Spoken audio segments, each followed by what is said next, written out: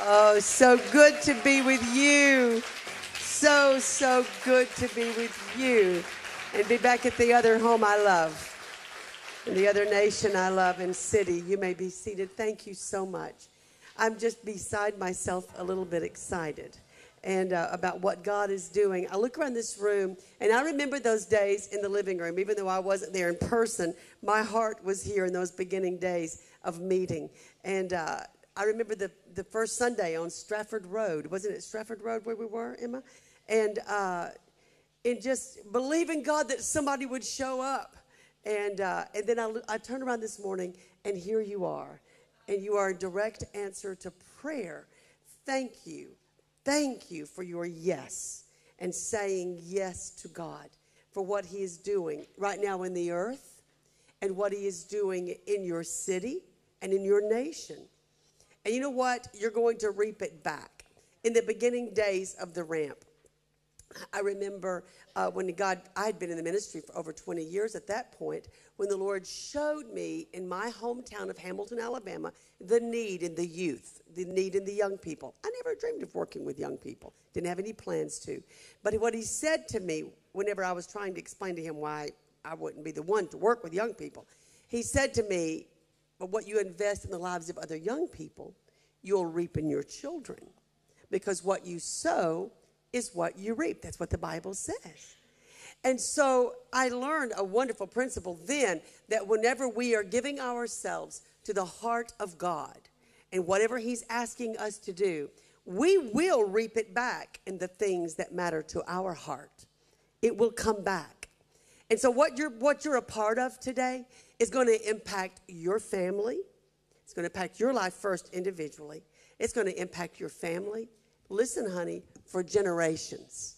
For generations. And not only that, in fact, I don't have time to get off on this. We found out many of our ancestors are actually from England. Most of my ancestors are from England. And we were in York recently and found out that, my great-great-great-great-great-grandmother, they were married at St. Sampson's Church there. And it's a huge, wonderful history.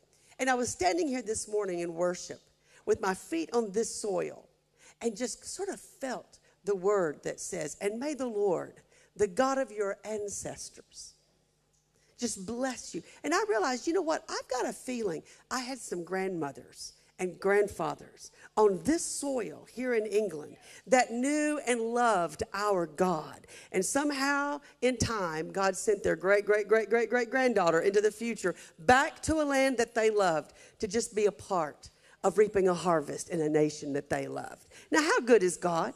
Now, this is going to happen for you. What you are investing, even in this mission in the heart of God, to reap the souls of Manchester, you can expect it's going to impact your life and your children till Jesus comes. Who's in? Amen. Who's in? Anybody in? I want to know who all is in. Come on, say I'm in. Amen. Let God hear you say I'm in. Amen. And he hears that. He sees your heart in that, and he will honor you for it. I love that. I'm trying to decide, do I want to show this? But what time is it? I've got time. I've got time. We showed this yesterday at the women's conference. Clay, can I do it, sweetheart? Okay, good. I can? Yes. Okay. So we showed this little clip. It's a video. It's a 5-minute video. It's a little longer than normal, but it's not too long. And but I love to show you this in case you are new and being a part of the Ramp family. It sort of gives you an insight into a picture of our global mission and what our heart is. We are for the lives, every life individually, no matter how old they are, everybody that just their heart moves when they hear this particular mission. Every church matters to God, and every life and their purpose and ministry matters to God. But when you're a part of a ministry, and God sends you to a place like the Ramp, and you hear its mission and it resonates in your spirit, there's a reason for that, and you should pay attention to it. All right? That means you have an assignment in that place. When something moves your spirit with peace or stirs your heart with compassion, take note of that. Your destiny is usually found in the place that catches your attention, all right? So whenever you sense that, I wanted you to see this video because it gives you an insight into what God has been doing for the last about 22, 23 years in Hamilton, Alabama, through the ramp. And the reason I want you to see it is because that's what's about to happen here in Manchester and in the United Kingdom because of the word God gave us. And listen, some people think the ramp is just a young people thing. It's a youth thing. I don't know how they could think that. They got all they got to do is look at me. No, it's not just a young people thing, all right? But what is the assignment of the ramp? It's a harvest thing. It's about not just young people, but it's about the harvest of souls. Everybody. Every life matters. No matter who, what nation they're from, no matter how old they are, God loves souls. In fact, the clock is ticking right now. Every second is still ticking, according to 2 Peter. The only reason time is continuing, Peter said it, is because God is giving people time to repent. The only reason time is going on is because it says, God is saying, if I can just wait another second, if I can wait another hour, I can get that one. And then if we'll just wait a little bit longer, I'll get that one. If we wait a little bit longer, we'll get that one. There will be a day, though, when time will be no more. So we are working against time for the sake of souls.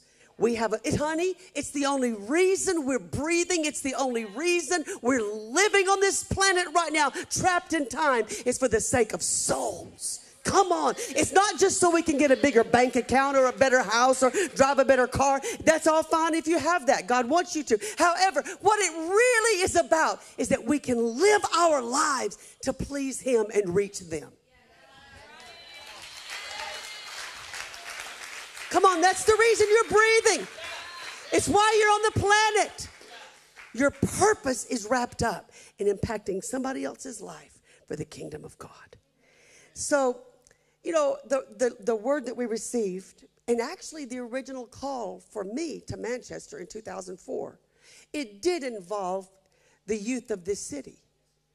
It involved actually a lot of what really laid in my heart were the students at the University of Manchester and all the young people of this whole region. And my heart was deeply gripped by their need. And when God spoke to us in 2014, 10 years later, that it was time to begin, He said He would raise up an army of the young that will come with a loud shout. Now, how's the army of the young going to come? When people, mothers and fathers, rise up in intercession, building a wall around them, providing a place for them to meet. Come on, everybody's needed, no matter who you are or how old you are. And whenever you watch this video, I want you to watch the faces of these kids.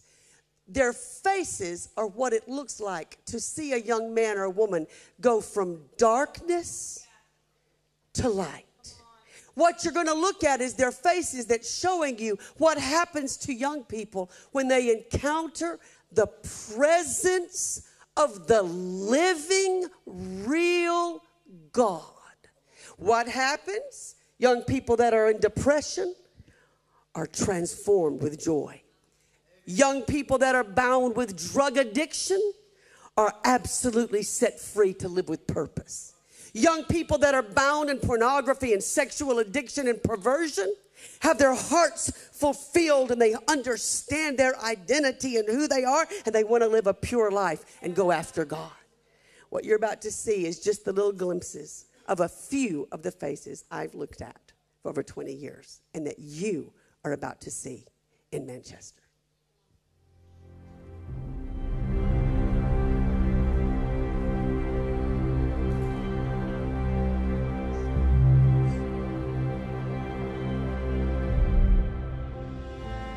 So I grew up in a pastor's home, but by the age of 13 years old, I had a private sin addiction to pornography, where I had gotten entangled with this thing and I couldn't break free from it. My mom began to pray for me, and as she did, the Lord began to speak to her about making a greater spiritual investment into my life. So she takes me to this little meeting in Hamilton, Alabama, with a lady named Wheaton, who had just started working with young people, and God was doing something. We didn't know a whole lot about it. She takes me to this meeting, and as I'm there in worship, I begin to sense the presence of God, love of God, dealing with my heart. I'm resisting it, I'm battling, I'm going back and forth. You know, I'm embarrassed. I don't want my mom to see too much of what's going on. But in a moment, someone grabs the microphone during worship. It says, there's someone here tonight, you're depressed, you're suicidal, you hate your parents. But if you're willing to come down to this altar, God wants to set you free. And in that moment, the love of God breaks in. A tangible experience with the love of God that sets me free. I feel in a moment not only tears running down my cheeks, I also feel the weight of sin and suicide and depression rolling off of my shoulders as God initiates a process in me of walking in total freedom. That night changed my life. It began a lifestyle of pursuit to where now, to this day, it's been 18 plus years since I've looked at one pornographic image, because he whom the Son sets free is free indeed.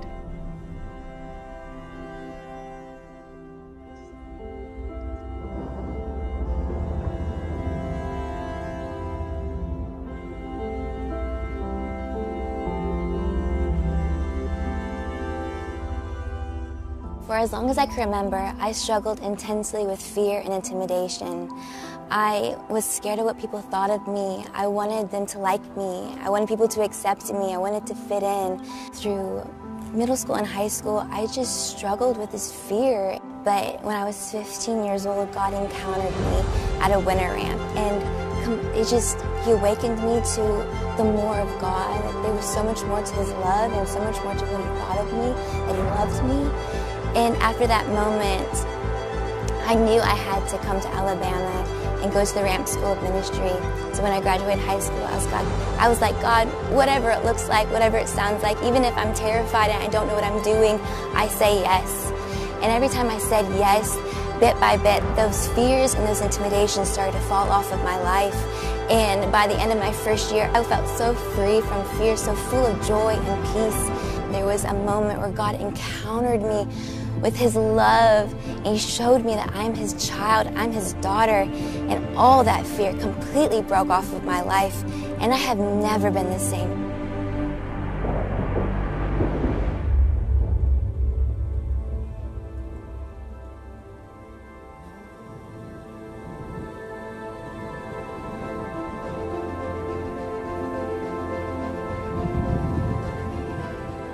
I was sitting there watching kids get baptized over and over again, and just kids going in the water getting set free. And I'm in the water just staring at it. Everything goes silent. And I just feel this tug from the Lord just to go get baptized. So I tell my parents, hey, I need to go get baptized. So I run down the hill, probably cut some people in line. And I get to the front of the line, down the steps and into the water.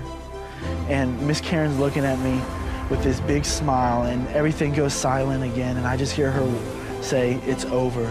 And I get baptized and come up, and when I come up, this weight just lifts off of me, and depression, anxiety that I've had for about 18 years of life at that point just lifted off of me, and I was made new and brand new in these waters.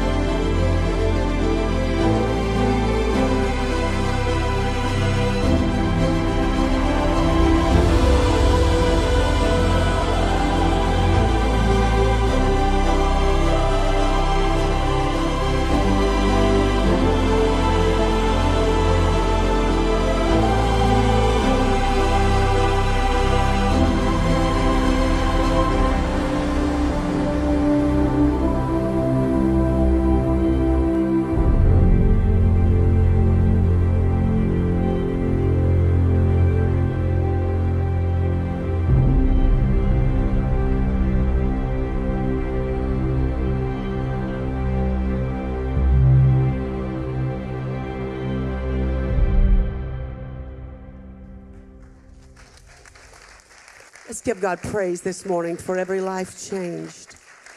God did that, and nobody else but God. The same God that changed their lives will change your life. That testimony that Micah gave, he says, it's been 18 years since I've even looked at an image. I've seen that young man walk out that testimony. He now pastors Ramp Church. But I just feel like this morning there's someone here that needed that hope, that you don't have to live in that bondage for the rest of your life. Whatever bondage it is, the blood of Jesus is stronger, and His love for you is stronger. And the same God that set Micah free is the God that sets you free today. Let's just pray right now all over this room. Lift up your heart to the Lord. Lift up your hands. Jesus, I thank you that you are in this room right now. And your power is here. Your love is here to set every man and woman free. Even, Lord, those that have felt lately like they have been tormented in their mind. In the name of Jesus, I declare that the torment is over and peace has come. And in Jesus' name, I declare over your life freedom from the chains of addiction and bondage. And that I declare the truth today of who you are sets you free. Will you right now where you are just say, Jesus, I receive your forgiveness, your finished work by the power of your blood. And I declare out of my mouth, Jesus, you are Lord of my life. And I thank you in Jesus' name. Amen. Give him one more praise. Thank you, Lord. Well, that was worth coming for today, just to know that there's hope for you. Y'all, I am so excited about what God is doing. I believe the time is now for Manchester and for this region. I just can't help it. I'm so stirred in my spirit. I mean, we've been believing for this for years, but something is saying that the time is now, and you're going to be right in the middle of it and a part. And this work on Oxford Road, you know, is it St. Peter's House, right? St. Peter's Chapel, something like that? St. Peter's House. Y'all, here we are. We're going to be right there on the campus of the university. Come on, are you ready to go fish with us? Come on, I'm ready to go cast some nets and go some fishing. In Jesus' name, we're going to see a great awakening. I don't believe that room's going to be big enough. I believe we're going to start there, and we're just going to launch out for wherever God sends us, and we're going to see a great harvest of souls. Just shout, I believe it. I believe it. And I want to invite you today. First of all, let me just say, do you love Joe and Stacy? Don't you love them? I love this couple more than words can say. And to all of this team, Clay and Olivia, I mean, our interns, and I could just take our time just thanking so many of you. Emma, just amazing, sweetheart, blew us away today. Emma, so all these, this worship team, what in the world? At the women's conference, I'm like, what is going on? It's incredible, y'all. My two daughters are here today, Lauren and Lindsay. My natural daughters, stand up. My granddaughters, stand up to my granddaughters. Where are they?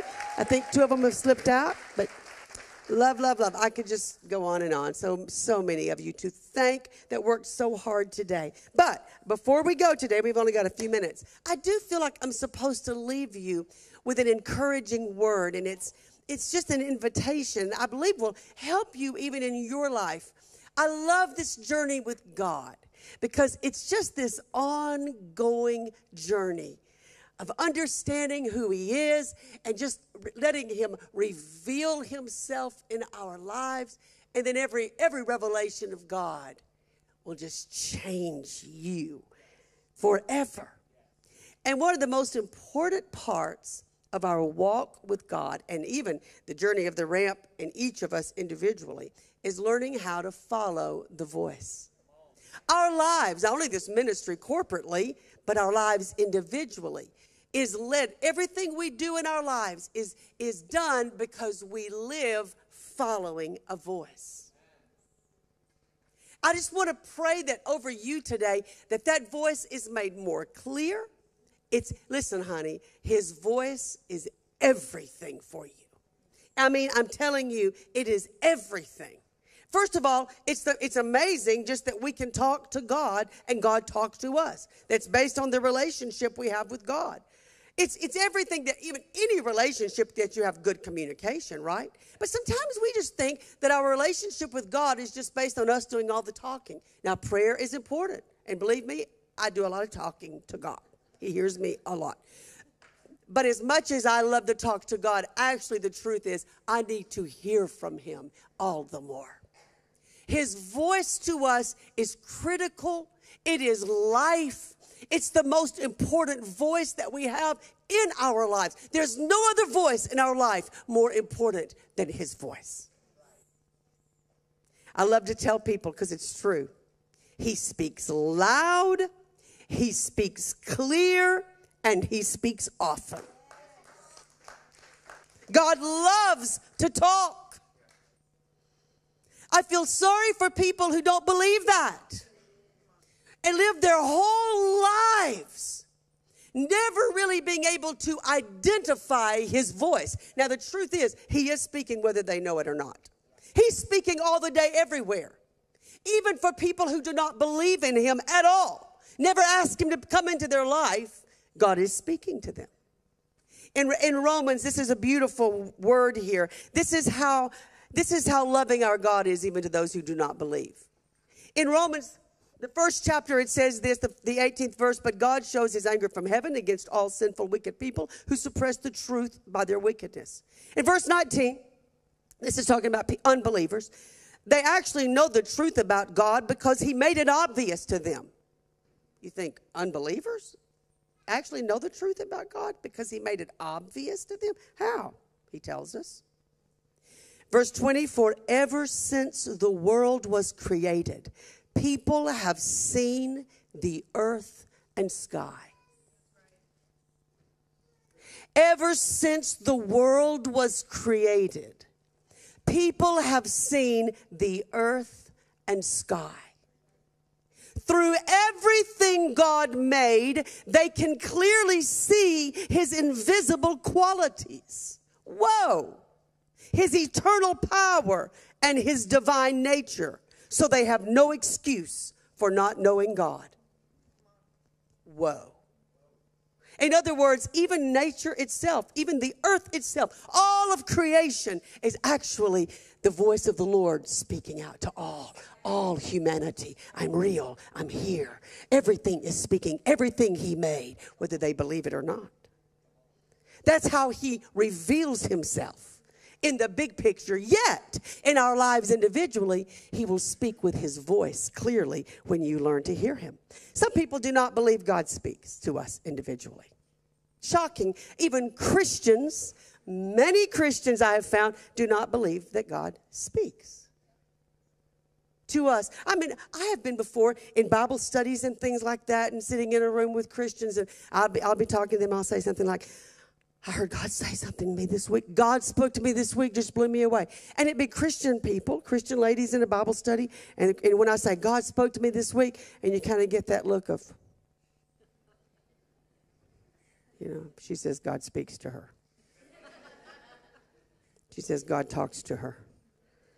That is so weird. I've heard she was weird, and she is. Have you ever felt that even with family? That you were trying to tell them something God said to you? Maybe somebody you work with, and as soon as you mention, God said that, there's automatically almost a wall. They don't want to hear that. For people that do not believe that God speaks, it reminds me of Anne of Green Gables. Did y'all ever watch Anne of Green Gables here? It's my favorite movie of all time. All the ladies know what I'm talking about. And in Anne of Green Gables, if you watched it, remember with Marilla? When Anne was talking to Marilla, Marilla's so stoic, she's just like everything is no nonsense. And Anne lives a little bit in her own world. I love Anne. There's a little Anne in all of us ladies. And when Anne looks at Marilla, because Marilla's being so, reasonable only. And Anne looks at Marilla and says, oh, Marilla, how much you miss. That's what I want to say to people who do not believe God speaks to his people. I just want to look at all of them and say, oh my, how much you miss. His voice is everything. In fact, for the people who do not believe that God speaks to his sheep, honey, I think it's strange if you claim to be a sheep of God and he is your shepherd. I think it's strange if you do not hear his voice. Because according to John 10:3-5, he says his sheep know his sheep know his. I'll put up my picture on the screen. I love this. This is how I want to live my whole life. If you want to see a picture of me and the way I want to live my life, this is the picture of how I want to live my life. Clay, have you got that, sweetheart? That's me. Come on, that's you. Come on. Don't you want to look like that right there? Everybody else may look distracted and have their head down. I want to live my life right there. That's us. That's you. That's me. The rest of your whole family can just be living their life going on like that, like that, like that. But as soon as I hear his voice, oh, his sheep know his voice. And his voice is everything. You say, Miss Karen, I would love to hear his voice. How do I hear the voice of God? Oh, I'm glad you asked. Let me just give you very quickly a few thoughts. I'm going to scatter through these quick like a rock on the water. Are you ready? Position your heart to hear God. Just start right there. You say, I want to hear the voice of God. Position your heart to hear God. Oh, I love that. Jesus said the Father's eyes roam to and fro across the whole earth. God, the only God, the amazing God. His eyes roam to and fro across the whole earth, just looking for somebody, just somebody that he can speak to that's listening. He wants to talk. So you position your heart and you just, what do you do? Ask, Father, I want to hear your voice. Father, give me ears to hear what you are saying.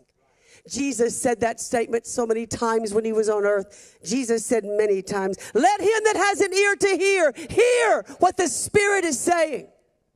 In other words, the Spirit has a voice only for those who have an ear to hear it. How do you receive an ear to hear it? Ask.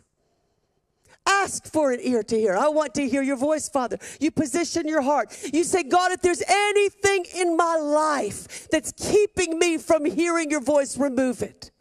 God, distractions, things in my life that's keeping me from hearing clearly your voice. God, those things have to go. Father, if there's other voices, I need to move aside. If there's an iPhone, I need to shut off more often. Whatever I need to do to move the clutter in my life. God, I want to move out other voices. I need your voice. God, remove sin. Remove anything that is keeping me from you, God.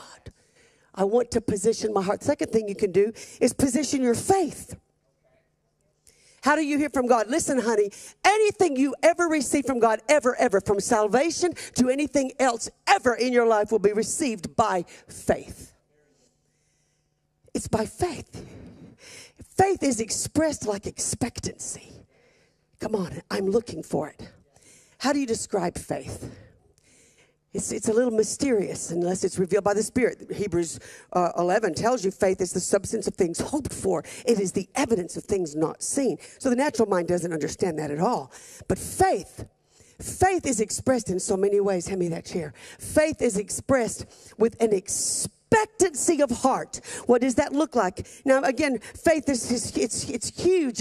And did you know also in Hebrews 11 it says that without faith it is impossible to even please God.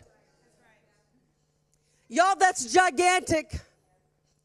Without faith, it is impossible to please God.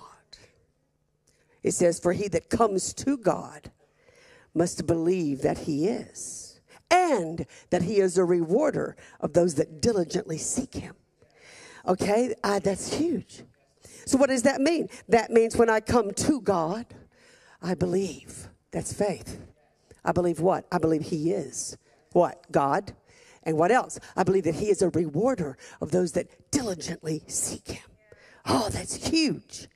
I looked up one time diligently right there. You know what it looks like in its translation? The word diligence means it's like a dog going after a squirrel.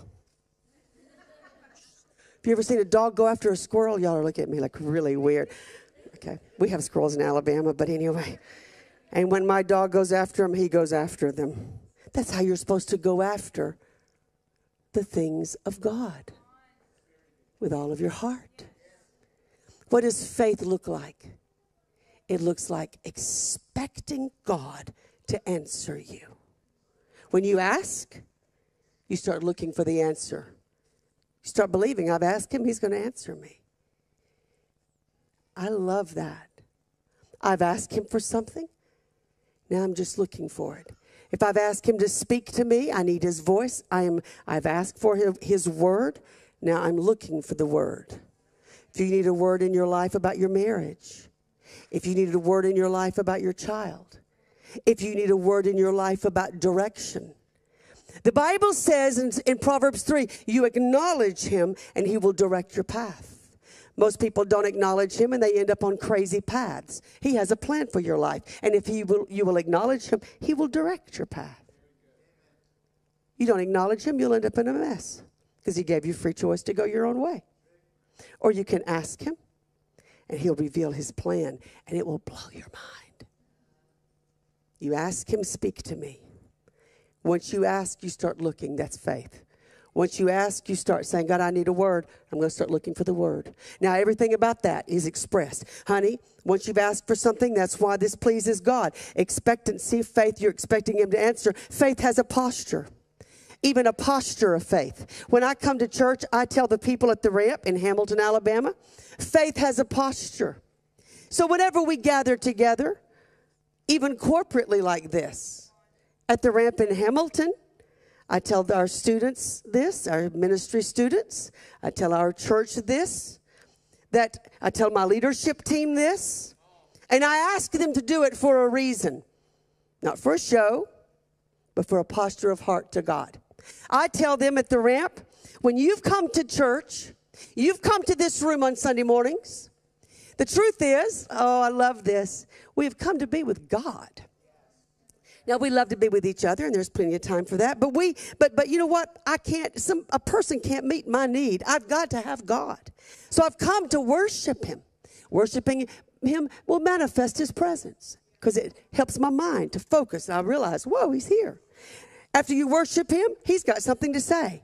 So when Pastor Joe or Pastor Stacy's up here preaching, they are delivering the word of God. Now, if you've asked for a word from God in your life, when you come to this building, after you've worshiped him, you come into this room with expectancy. I came to hear from God this morning. I'm going to hear from God this morning. Are you listening? Are you listening? You're going to hear from God. So what does that look like? I tell them at the ramp in Hamilton, I want your posture to be every time you come to the ramp in Hamilton. I tell them when our pastor's preaching in Alabama or Joe's preaching here, I always tell them, don't sit like this, daydreaming around. You're not going to hear. That's not expectancy. That's hurry up and get through so we can go to dinner. That's hurry up, I'm hungry. Don't expect to receive anything from God like that. Faith has a posture. I tell them at the ramp, if I'm listening to somebody that I'm excited about and I want to hear what they've got to say and what they say is important to me, I'm on the edge of my seat. Come on, my body. I tell my body, you're going to sit here like this. At the ramp, I do not ever sit through a sermon like this, ever. I sit every service at the ramp on the edge of my seat. That's right. I'm 61 years old and this body feels it sometimes. But I let my spirit tell my body, you are going to be expectant and you are going to sit here and listen for the voice of God. I listen. I'm expectant. My body reflects the expectancy of my spirit. Because, honey, you will only receive from God what you receive. I know that sounds strange. I'm trying to think of how to say this. It's not just being in the room that causes you to receive something from God. He's glad you're here, but that's not enough. It's not even enough the little woman with the issue of blood found out. She found out something, and so did the people around her that day. It's not just being in the room. It's not even touching him necessarily that will cause you to receive from God. It is faith that moves God. It is the expectant heart. The woman with the issue of blood, the Bible says that day there were throngs of people crowding around Jesus. In other words, they were in his presence.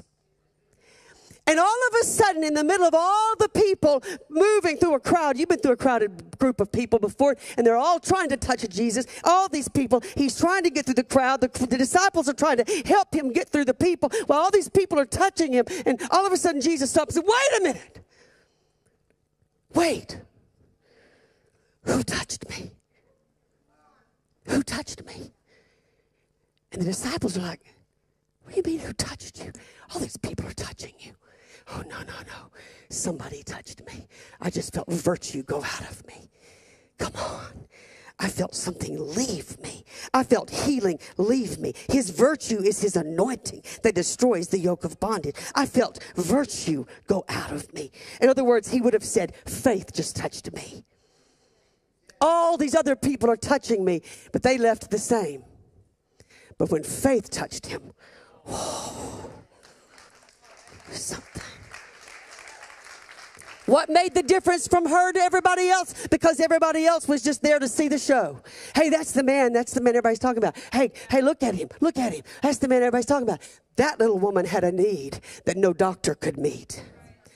She had an issue for 12 years that nobody else could fix. She had a financial crisis because she'd spent everything she had to get it fixed with no help. But she said, if I can get to town today, I've heard that Jesus is coming through and I'm going to go to town. And when I get there, she said, I'm going to touch just the hem of his garment. And when I do, I know I will be well. Oh, hallelujah. How will you receive from God? When you walk in this room every Sunday and you say, I'm going to the Ramp Church this morning and I'm going to worship God, and when I do, he's coming. Whether I feel him or not, I know he's there. And you know what else? I'm going to hear from God. I know that I'm going to hear from God. And when you have that expectancy, you will hear from God. Oh, I've got about 3 minutes. You still with me? Oh, Lamane. Thank you, Father. I give you praise.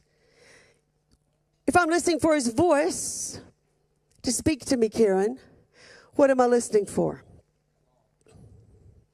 I'll tell you really, really, really quick. Let me just go over it fast because I really want you to get this. Oh, one of the most important things I want to tell you, because sometimes people are like, I don't know how to recognize his voice. Let me tell you what language he speaks. I Googled it, so right, this has got to be true, right? There are over 7,000 languages in the world today. So he speaks over 7,000 languages. But way more than that. According to Google, there are 7.8 billion people on the earth today. How many languages does he really speak? 7.8 billion at a minimum. At a minimum. What language does God speak? The language of the heart. He knows your language, not just your dialect or. He knows your language. He knows what means something to you. Nobody else knows. I have a sweet friend who red birds mean something to her. In Alabama, we have beautiful cardinal birds, red. They're beautiful, they're red. And every time my friend Cindy sees a red bird, it means a lot to her for many reasons personally. And Cindy will text me because when she sees a red bird, she knows what God is saying. She'll text me, just saw a red bird. Or she'll text me just a picture of a red bird. You know why? He knows. She knows what that means. God loves you enough to speak your language. When you ask to hear his voice, have the expectancy to look and listen for it. Look for it everywhere. You'll hear it in all kinds of ways. You'll hear it you'll see it on a billboard. You'll hear it in a song walking down the mall.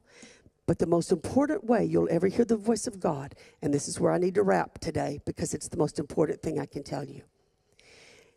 No matter what way God will ever speak to you, always know it's based on this book. God will never contradict his word. That would make his word unreliable. And he is not a man that he should lie. Everything, no matter what way it comes to you, will always be based on this book. There'll be something in this word that you will find that will be in agreement with what he's telling you. And I love it. My favorite way, there's many ways I love to hear from God, but my most favorite way to hear from God is to read this word and all of a sudden let that word jump off those pages. And suddenly I realized this book, listen to me, say I'm listening. This book is not a book of just words written on paper. This book is a voice.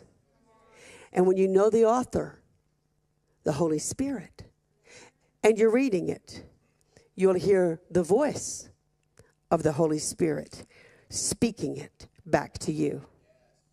The Bible says, actually in Corinthians, it says a natural mind cannot understand this book. That's why people read the Bible and say it's boring and I don't understand it. That's the natural mind. We do not. You have to ask and receive the one that wrote it. And when you do, you'll hear what he is saying. Amen. Let's stand.